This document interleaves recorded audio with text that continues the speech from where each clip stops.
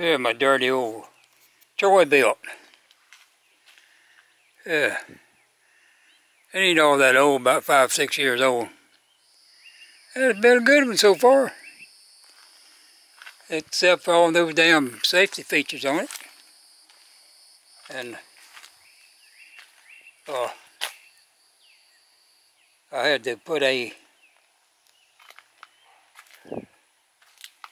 cutoff valve on gas line here. And that's very easy to do. I recommend everybody has one of these, because you never know when you will need to shut your gas off for some reason or another. And it's real simple to do. Just get you a cutoff valve from an auto store or wherever you get your valves from, or probably get them at auto store cheaper than you can anywhere else. And I think this is like maybe $3 or $4 at the most. And all you do is cut your gas line, put that thing in there, put your little clamps back on, and you're good to go. And it's great if you want to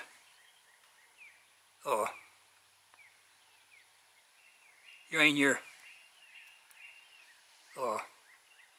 filter there for some reason.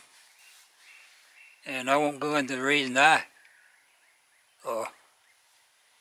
put one on, but it comes in handy on a different situation. And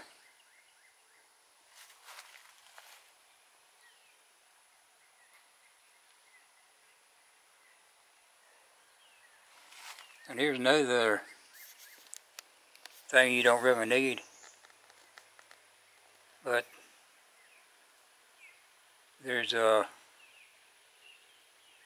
you have to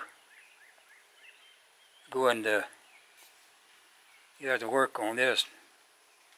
I don't want you having to work today, so I won't get into this, but it involves taking this little connection from the bottom of your carburetor. So, but don't do it unless you have trouble with your carburetor. Then you can find out how to do that. So, what we're going to do today is just see if we can't get rid of a couple of these unnecessary safety features. Just one, really. But you don't need, unless possibly you have some little kids hanging around. But what you do here on this, we need, as you know, when you start to back up, you'll be all the way over here in the green, and you have to turn back to the red. There's a little red spot here, and then mash this. Mash this little button here,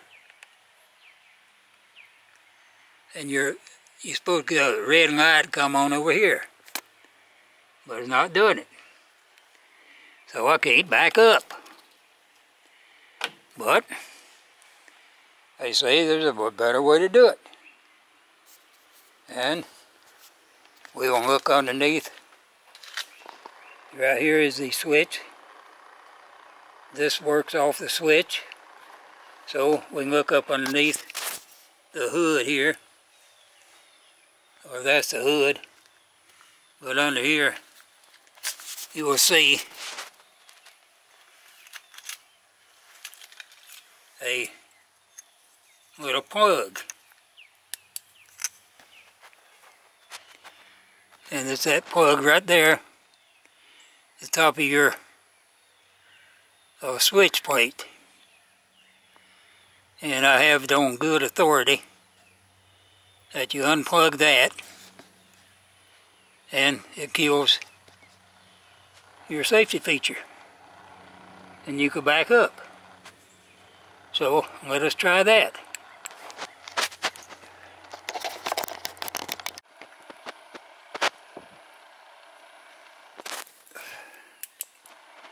Okay, there you see I've got it unplugged. So I'm going to try it and see if it will back up now.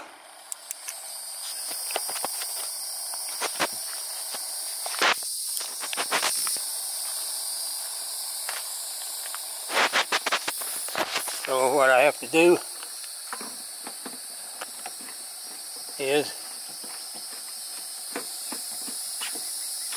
I have checked and I have bare enough gas to crank it. So I'm going to turn my gas on and see if it'll crank.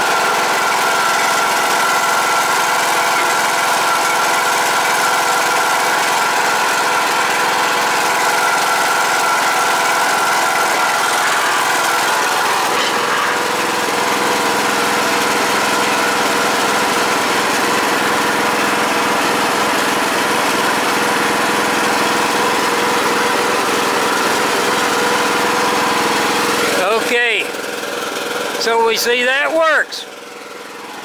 Now what the other thing is, if you want to get off of it when it's still running, you take this little tab here, press it all the way down to the bottom, and it keeps your brake pedal down. Then you can get out of it, get off of it, do what you want to.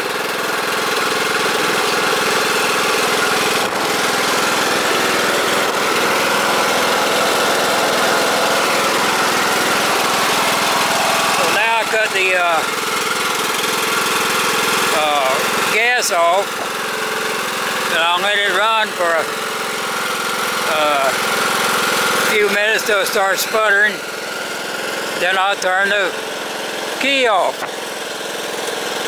And so there we go. It's starting to run out of gas, so I'll just go ahead and turn the key off.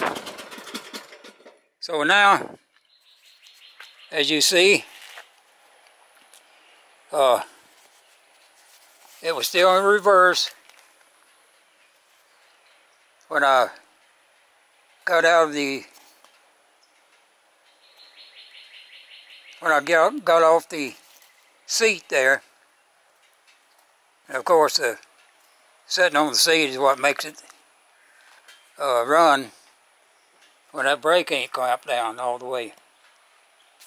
But that's simple. If this quits working sometime, there's also a plug, I believe, up underneath the seat that you can unplug and never have to worry about that again. So this, I'll count this as my good deed for the day, and you can thank me later.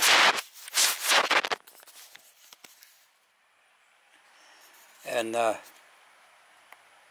enjoy your time on your favorite lawnmower, even if it ain't a Troybilt.